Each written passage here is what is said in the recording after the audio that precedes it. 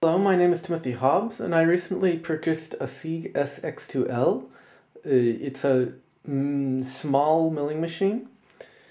There's only two companies, as far as I can tell, that manufacture small milling machines. One of them is Proxxon, and the other one is Sieg.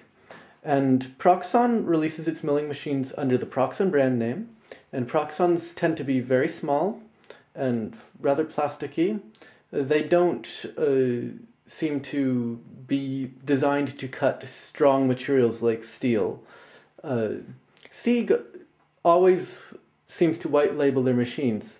Mine is white labeled and relabeled as a Rotwork, but that doesn't mean anything. It was actually built by Sieg, shipped from China to me in a crate, and that applies to a whole host of brands that have milling machines that look the same and indeed are the same, I believe. So you'll notice if you read forum posts on the internet, a lot of people make fun of these small milling machines as being horrible, Chinese-made crap. And if you're like me and you live in a house and you want to do some milling, you don't really have any choice because that's literally the only thing on the market. And yet there is some truth to the horrible Chinese-made crap argument. Here I have a dial indicator on my machine, and if I press against the machine with my hand, you can see the dial moving. Maybe if I put the face into the light, you'll see better. So I'm getting about 10 hundredths movement just by pressing lightly, relatively lightly on the machine. If I wiggle here, it moves. That's the height changing. The height should never change. And just to convince you that this isn't my fault, I could try to grab a tool somewhere and tighten up the gib screws here. So these are the gib screws, and you have this little wrench to tighten them with, and you can tighten them down. Mine are already pretty tight, so I can't tighten them down any further. Of course, you have to kind of move the nuts out of the way, which is awkward and silly, and I don't know why it's done that way. But at this point, my gib screws are tight enough that I cannot easily move the thing, but I'm still getting that movement. So the problem is not the gib screws. And down here, there's also gib screws underneath the machine. Those are also tight. My gib screws have been coming undone as the machine vibrates when it works, especially if I ask a lot from it. If I do a deep cut, there's some vibration and the gib screws just come out, which isn't great. It means that you kind of constantly have to fiddle with it. My machine came with gib locks here, these little levers, and here I had to remove the gib lock because it was getting in the way of my vise, and I use a wrench instead. So this machine has the ability to change the angle of the main column. Right here you can see the angle is indicated. I'll shine the light here for you. And you can change the angle, but this is only a very rough angle changing. And I don't think I'll ever use it because setting the angle back is difficult, and if you unscrew this bolt right here in the back, the machine will fall over, crash to the ground, which is really not good. You don't want the top half of your machine hitting the table. So I'm definitely not going to be using that feature, and it's a feature that a lot of people have criticized as being harmful to the machine's stability. And as we see, when I push on it, it really isn't stable. Another thing that's interesting is right now I have the machine really straight. So if you look at the dial indicator here, when my dial indicator is over on this side of the machine, if I turn my dial indicator over to the other side, I've only moved about 1/100th of a millimeter. So it's really straight, but now watch as I'm turning the dial indicator. You see that the dial indicator has moved out of this marked area. So the column is actually crooked. It moves out of the marked area and then back into it as I turn. And that means that the column is crooked or the table's not flat. And I'm not sure which it is because the table really is not flat. So here I'm moving along the table. I'll set this up so that you can hopefully see the dial indicator. Try to zoom in here. And then I'll scroll along.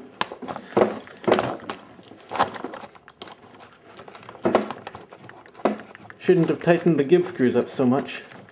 But you can see the thing moving, and I'm not sure if that's because the top column isn't stable or if it's because the table's not flat. And I noticed on the other side of the table that it gets worse. I have to loosen up my gibs again. Here's the tool.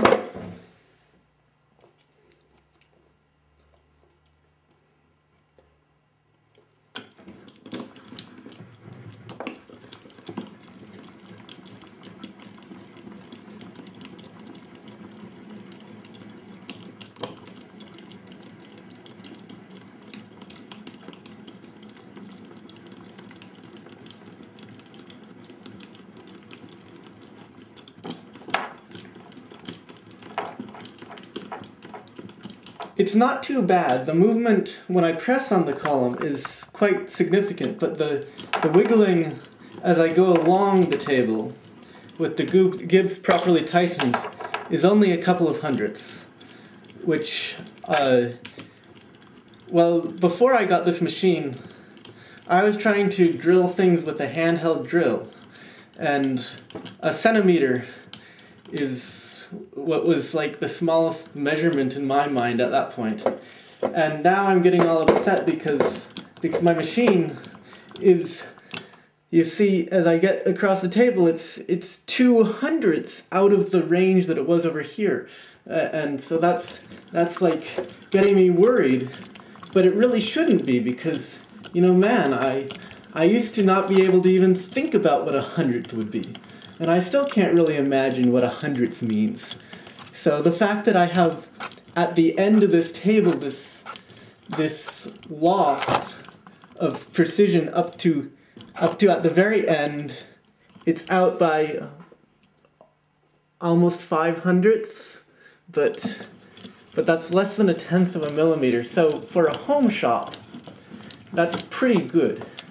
And you're not going to get anything better since they're a monopoly in this market. One thing that is not so good that I'll show you. If I remove the dial indicator from its holder here,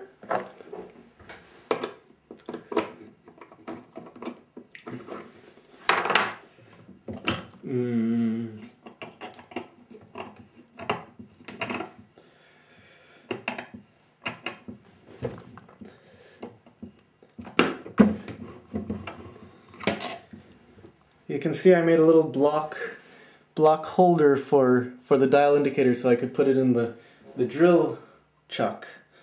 But I can remove it from this, and we can do a little experiment to see how straight the column turns, because there were some videos of some milling machines that wobbled, and that made me concerned, and mine does too, which really isn't good. So I have my dial indicator here, and I'm gonna have to take out the drill chuck as well, which I do by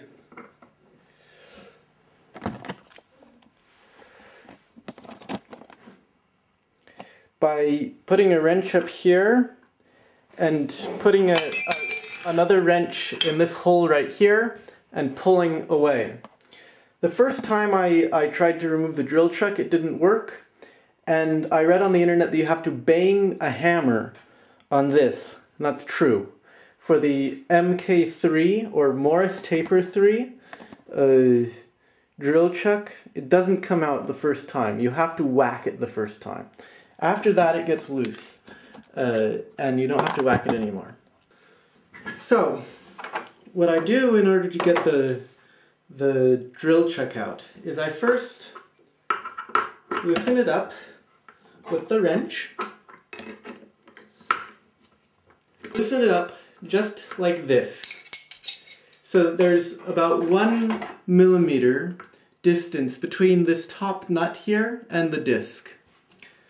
Then I take my hammer, a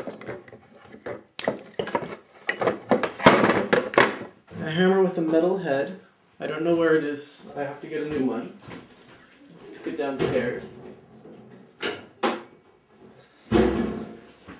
So I take my hammer and I hit it hard. Now the chuck is loose and I unscrew it the rest of the way.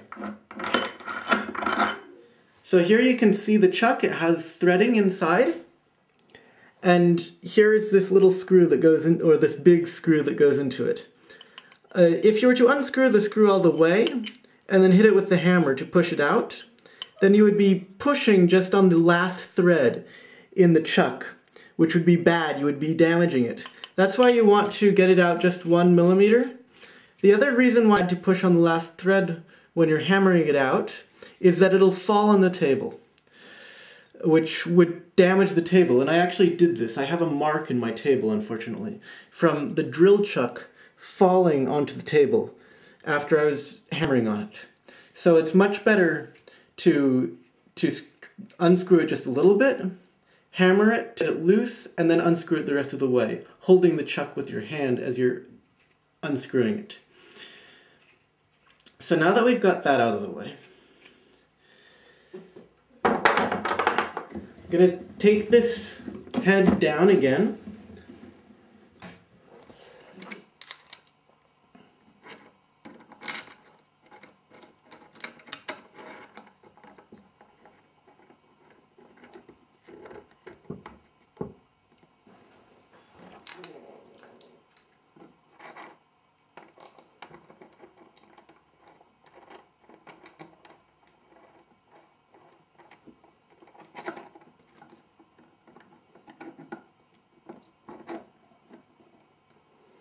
Now, I'm not going to straighten up the vise, but that doesn't matter for this experiment. We just need the vise to be tight. So I'm going to tighten it down here.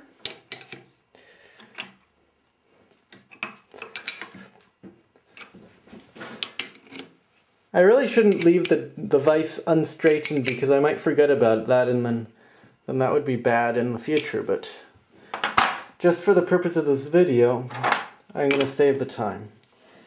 So I tighten the vise till it's open just a little bit.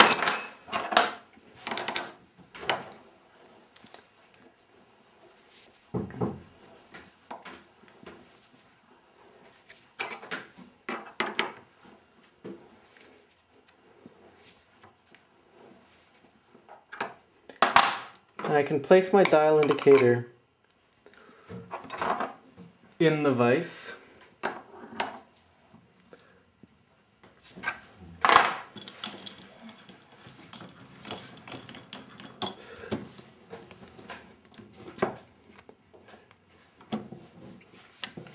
This isn't good. I have to actually remove one of these handles.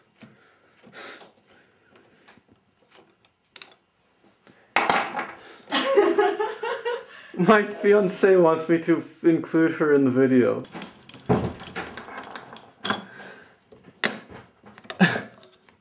Have to remove the other handle from the thing.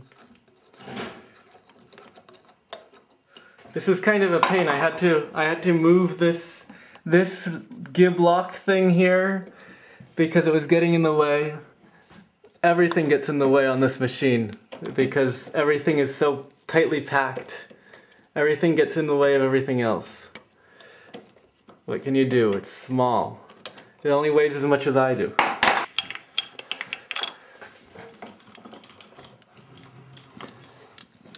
So now I'm pushing the dial indicator into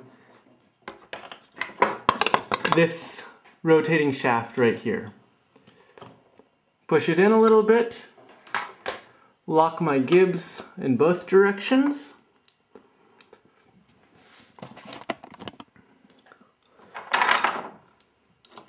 This is the one that I had to remove because it was getting in the way of the vise, so I have to use this wrench for that.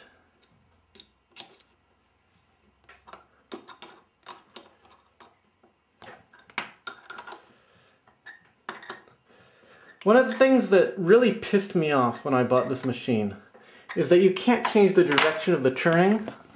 Never occurred to me that would be a problem, you know.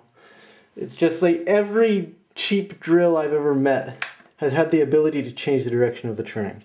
But this thing, no. This expensive machine that I buy doesn't have the ability. So when I have it just in here and I turn this machine, or I turn the shaft like this, then there's no wobble whatsoever. It's way less than 1/100th. But when I turn it on, it starts dancing.